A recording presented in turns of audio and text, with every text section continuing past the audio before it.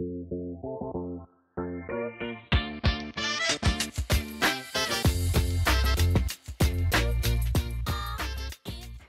and welcome to another Thrive Themes tutorial. In this one we will focus on the image element, more exactly how the image element works and how to use all the available options in order to get the most out of it. So first things first, open your page or post and then simply drag and drop the image element to your canvas from the right sidebar.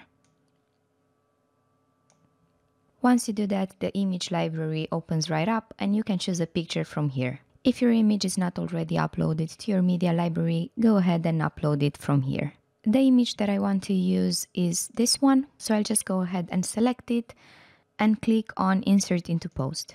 As you can see, the main options of the element have appeared in the left sidebar and we'll see how each of them works. So let's start off with the main options. The first thing you can do here is to decide what type of image you want. You can choose between a static image and a dynamic one.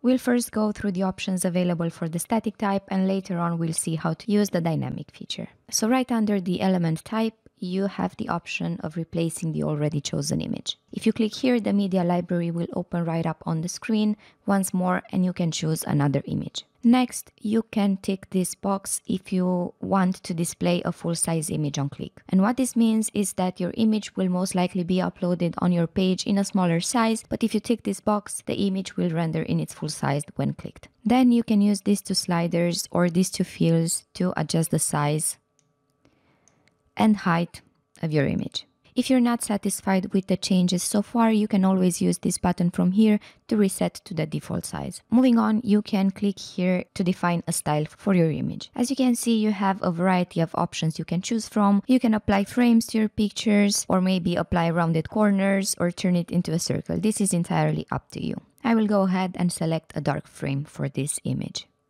You can also give it a title if you want. I'm gonna delete the already existing text and type in a new one.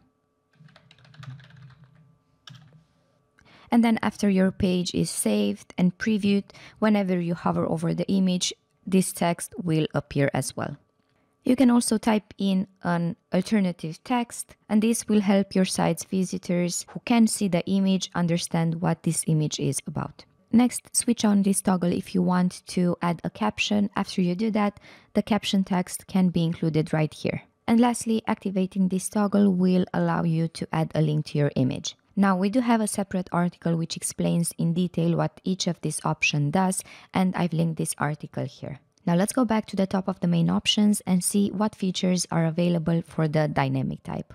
So I went ahead and simply selected this dynamic button, and you can see that I have here a drop-down list, and here I can choose where the image should be imported from. The first option of the drop-down list is the featured image one. Keep in mind that if you want to display your image right here, you first have to make sure that you have set a featured image from your WordPress admin dashboard. The next option from the dynamic source is the author image one. This option will import the image that the author of the post or page has previously set. Here as well, you first have to make sure that the author image has been set in your WordPress admin dashboard, and the process for doing that can be found in this article from our knowledge base.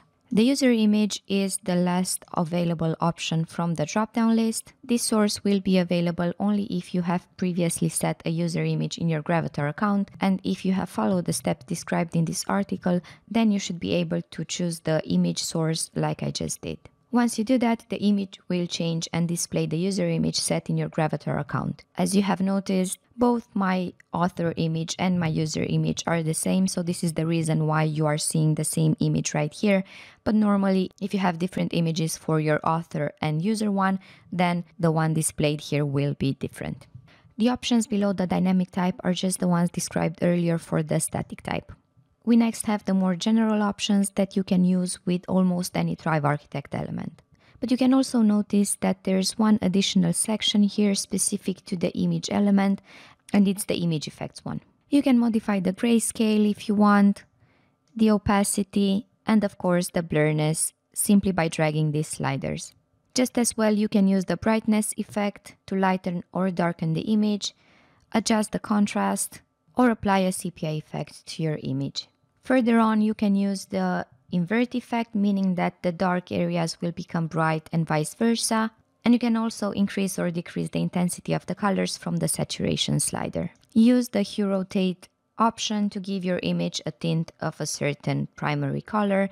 And last but not least, we have the overlay effect right here. So I'm just gonna go ahead and switch on this toggle, and then this option will allow you to overlay a color on top of your picture. Clicking here will open the color picker, and I can go ahead and then simply give this image a tint of a certain color that I want. Lastly, use the Reset to Default button if you want to simply revert to your initial image. This concludes our tutorial about how to use the image element in Drive Architect. I really hope you enjoyed this video and found it useful, but don't forget to check out other tutorials available in our knowledge base if you want to learn more.